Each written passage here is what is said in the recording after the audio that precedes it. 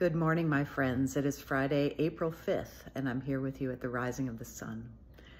I have a painting here by Frederick Edwin Church called La Magdalena.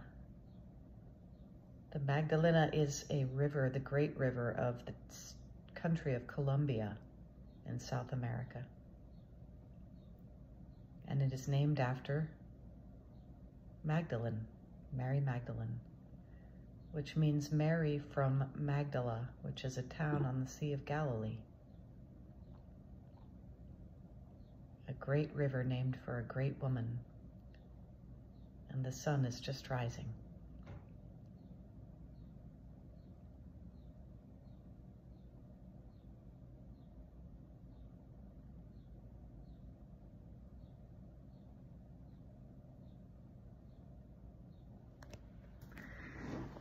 At the heart of these resurrection stories is Mary Magdalene. She appears again in the Gospel of Luke today.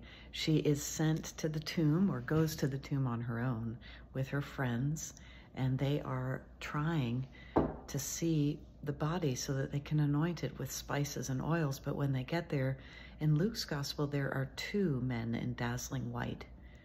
So the Gospels differ in their resurrection accounts, which used to scare me, but it thrills me, because if we had to tell a story 3 years ago for different people, we'd tell it a little differently, wouldn't we? So the fact that the Gospels are different but the same speaks to their reality, at least to me.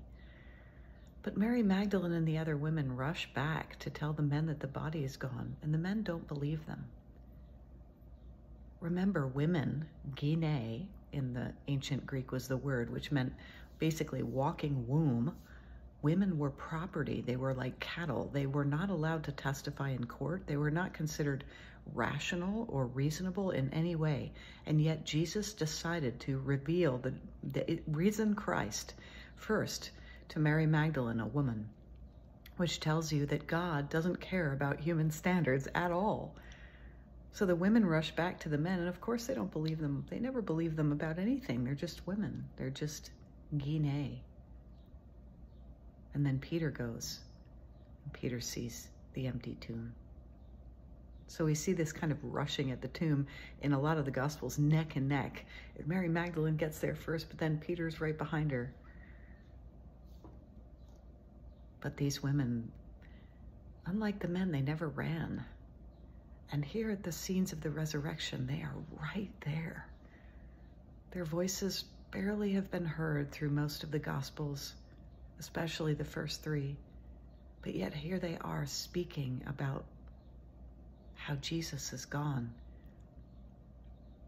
And their joy, their fear, their excitement, it must have been so palpable that the men couldn't ignore them, because at least they went to the tomb to see for themselves.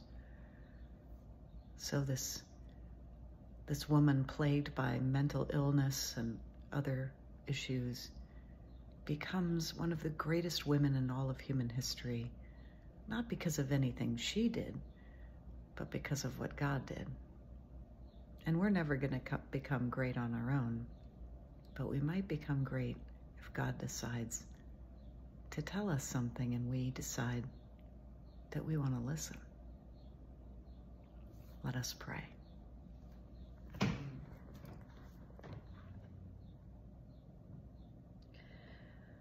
Almighty God, we pray that the voices of women all over the world will be heard. We pray that their wisdom, their value, and their knowledge will be heard.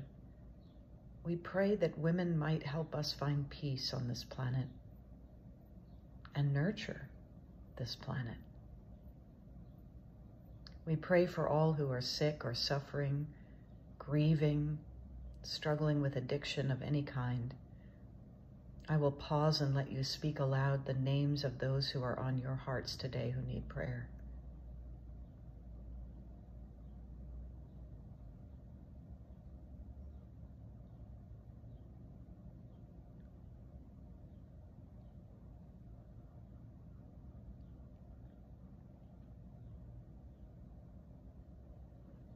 We thank you for each day that the sun rises over our river here or the river in all countries of the world. We thank you for the gift of life for every day we rise with you. We ask you, Lord, to grant peace to this world and a reverence for this beautiful earth that you've given us. All this we pray in the name of the risen Christ, who speaks to us all of joy and grace. Amen. God bless you. Have a great day.